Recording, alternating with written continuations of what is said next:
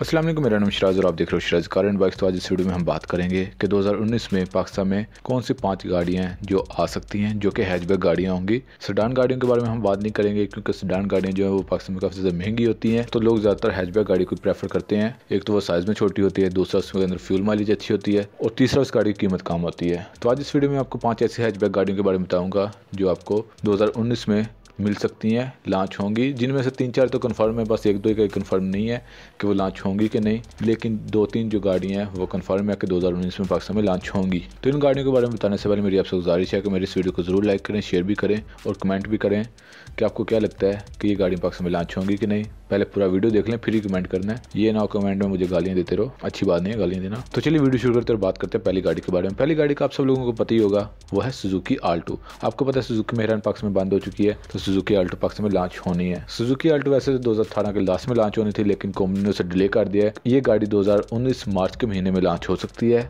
क्योंकि आपको पता है कि 2019 मार्च से सुजुकी मेहरान भी सेल होना बंद हो जाएगी, तो उसके बाद सुजुकी आल्टो आएगी, तो सुजुकी वाले सेल करेंगे ना कोई गाड़ी। तो सुजुकी आल्टो 2019 मार्च के महीने में लॉन्च होगी। इस गाड़ी के अंदर आपको 660 सीसी का इंजन मिलेगा, 800 सीसी का इंजन नहीं मिलेगा।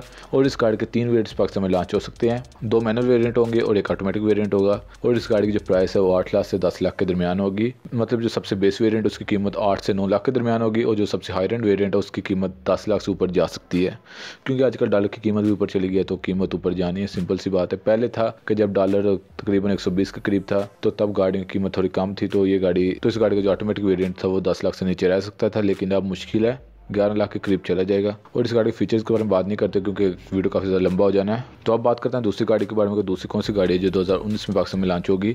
तो दूसरी जो गाड़ी है वो होंडा की होंडा ब्रियो गाड़ी है। मैंने होंडा कंपनी से कंफर्म भी किया है, तो उन्होंने कहा है कि 2019 में होंडा सिटी पाकिस्तान में लॉन्च होना हो उसकी न्यू जनरेशन, लेकिन होंडा ब्रियो पाकिस्तान में जरूर लॉन्च होगी। इस गाड़ी के अंदर आपको 1200 सीसी का इंजन मिलता है इंटरनेशनल मार्केट में, लेकिन हो सकता है कि पाकिस्तान में इस गाड़ी के अंदर आपको 1000 सीसी का इंजन मिले, लेकिन ज़्यादा चांसेस मुझे भी ये लगता है कि इस गाड़ी के अंदर आपको 1200 सीसी का इंजन मिलेगा। और इस गाड़ी की जो पाकिस्तान में कीमत होगी वो तकरीबन 13 से 15 लाख दरमियान होगी। तो ये तो बात कर ली दूसरी गाड़ी के बारे में। तो अब बात करते हैं तीसरी गाड़ी के बारे में। तीसरी गाड़ी है वो है डटसन गो। जी हाँ, डटसन गो भी पाकिस्तान में 2019 के अंदर लॉन्च होगी। आपको पता है कि गंदारा कंपनी पाकिस्तान में काफी ज्यादा इन्वेस्टमेंट कर रही है, तो डटसन कंपनी जो है निसान का सब ब्रांड है, तो निसान की जो गाड़ी पाकिस्तान में सेल करेगी वो गंदारा कंपनी है। तो गंदारा कंपनी के मुताबिक 2019 में डटसन गो पाकिस्तान में लॉन्च होगी। इसके अलावा इसके कुछ और वेरिएंट भी पाकिस्तान में लॉन्च हो सकते हैं, लेकिन इस वीडियो में हमारा कंसर्न बस डटसन गो से है, तो हम किसी और गाड़ी के बारे में बात क्यों करें। इस गाड़ी के अंदर आपको जो इंजन मिल सकता है वो 1000 सीसी का इंजन होगा, और इस गाड़ी की जो कीमत होगी वो 11 लाख के करीब होगी। मतलब वैगन आर से इस गाड़ी की जो कीमत है वो कम होगी। ये डटसन के एक बंदे ने बताया था मुझे कि वैगन आर से इस गाड़ी की कीमत कम होगी और मेहरान से ज़्यादा होगी। तो वैगन आर की कीमत भी अब 12 लाख के करीब चली गई है, तो इस गाड़ी की कीमत आप कह लें कि 10 से 11 लाख हो सकती है। तो अब बात करते हैं चौथी गाड़ी के बारे में। जो चौथी गाड़ी है वो है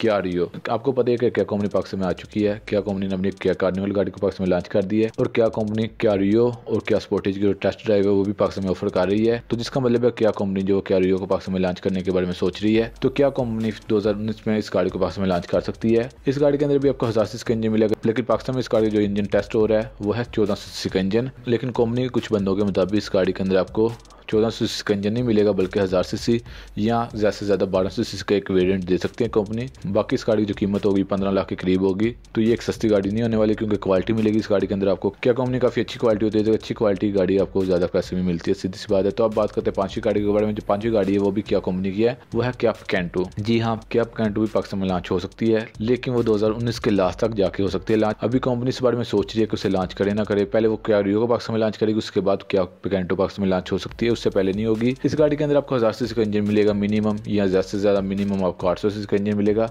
और इस गाड़ी की जो कीमत है वो 10 से 12 लाख के दरमियान होगी। तो ये थी 5 गाड़ियाँ जो 2019 में पाकिस्तान में लॉन्च हो सकती हैं। उम्मीद है आपको वीडियो पसंद आया होगा। इस वीडियो को लाइक और शेयर करना मत भूलिएगा। ओके, अल्लाह हाफिज़। तो मुझे उम्मीद है कि आपको ये वीडियो पसंद आया होगा। अगर आपको ये वीडियो पसंद आया तो आप इस वीडियो को जरूर लाइक करें, शेयर भी करें और एक अच्छा सा कमेंट कर दें नीचे। ओके, अल्लाह हाफिज़।